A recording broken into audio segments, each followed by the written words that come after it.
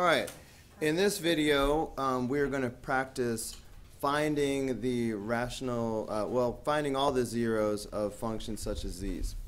Now it says to list the possibles, but these are going to be extra easy because the leading coefficient is 1.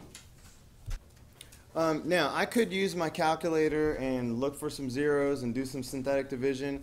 Can anybody tell me why I'm not going to do that for these problems? Ms. Swift? This is where you use the rational equation?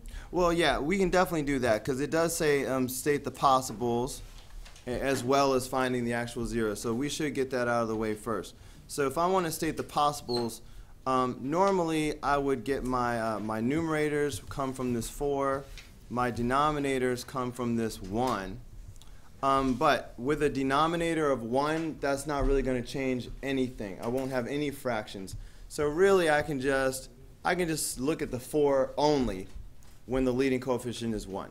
So my possibles, I'll just write up here. My possible rational zeros are just going to be plus or minus 1, plus or minus 2, plus or minus 4. That's it. Okay, those are my possible rational zeros.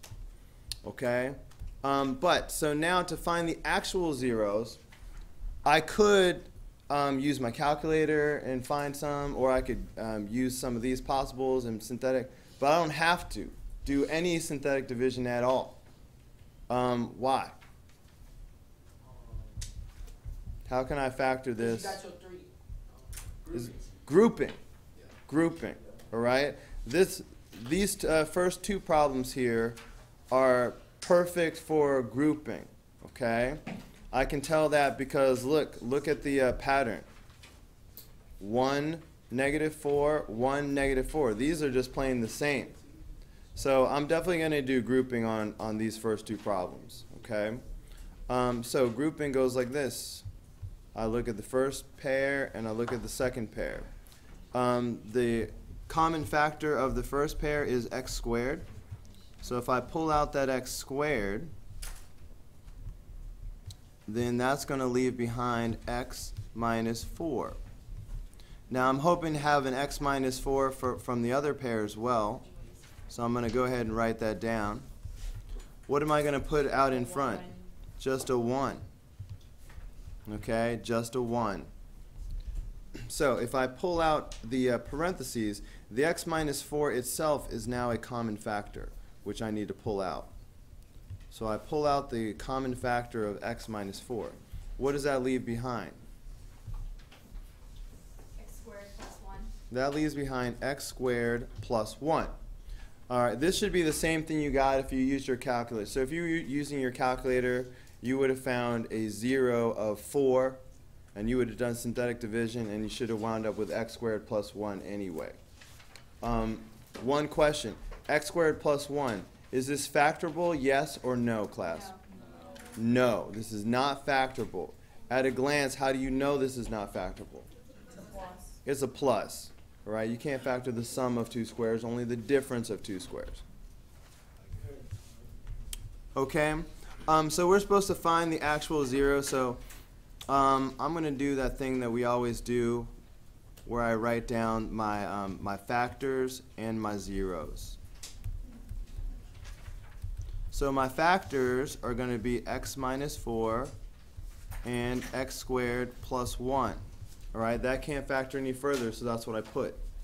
And then my zeros will be positive 4. How do I get the zeros from the remaining factor? Equal squared. Set it equal to 0. Okay. So if I set this x squared plus 1 equal to 0, subtracting 1 from both sides gives me x squared equals -1. If I take the square root of both sides, all right, don't forget your what? Plus or minus. Anytime you take the square root of both sides, it's going to have to be plus or minus. RE. So when I have a negative underneath the radical, what happens? I'm going to have I. Okay, so I have plus or minus I. On our last quiz, some of you wanted to put I radical 1. Or you want to have a radical 1 hanging around. Do we need that radical 1? No. No, the square root of 1 is just 1, and you wouldn't write a 1 next to something, okay? So please don't leave, nobody leave radical 1 in the answer. So my zeros are plus or minus I, okay? And you can either write plus or minus I would accept that, or you can write it out separately as I and negative I. All right? Every time you do a problem, I want you to think about the fundamental theorem of algebra, which tells you if you look at the degree is 3, so we're expecting to have 3 zeros. So always look at that. That way, if you're missing something, you might catch it if you realize, oh, I'm supposed to have 3 zeros, and say if you forgot the plus or minus, and you just put I, then you might realize, oh, I need that third one. It must be a negative I. So for the zeros, is it still okay to write the plus or minus? Sure, you can leave it as plus or minus I for the zeros. Okay, so that would be your final answer right there. Yes? Since it only asks to find the zeros, do we have to put the factor as the answer? No, since I didn't specifically ask for the factors, if I worded it exactly this way on the test, and if you just gave me the 4 and the I and the negative I, that would be perfectly fine. Okay? Oh, but actually, looking at these directions, it does say factor. Oh, okay. It does say factor. So the way this was worded, we really did need to have the factors and the zeros. But if it wasn't worded. But if it didn't say factor anywhere, then you could have just listed the zeros. All right, looking at number 2. At a glance, the way you can tell if grouping will work is look at the pairs of coefficients. See, I have 2, and then I have 1. 2 over 1 is just 2. Now look at the other pair. My coefficients are 10 and 5. 10 over 5 is also 2. If you get the same number when you divide both times, grouping is going to work. Okay, so number 2 will be the same thing. So I'm gonna do grouping on this pair and this pair.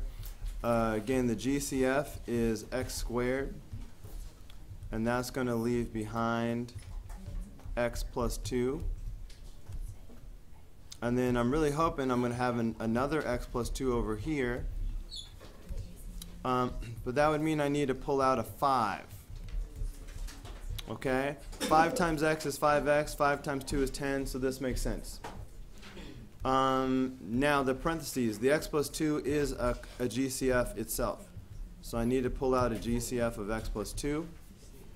That's going to leave behind x squared plus 5. All right? So can x squared plus 5 be factored anymore? No. So these are my factors. So now I just need my zeros. So my 0 here is going to be negative 2. And if I set x squared plus 5 equal to 0, subtracting 5 from both sides, I get x squared equals negative 5. If I take the square root of both sides, don't forget your plus or minus. You're going to have x is equal to plus or minus I radical 5. Okay, so you could either leave it as plus or minus I radical 5, or you can write I radical 5 and negative I radical 5.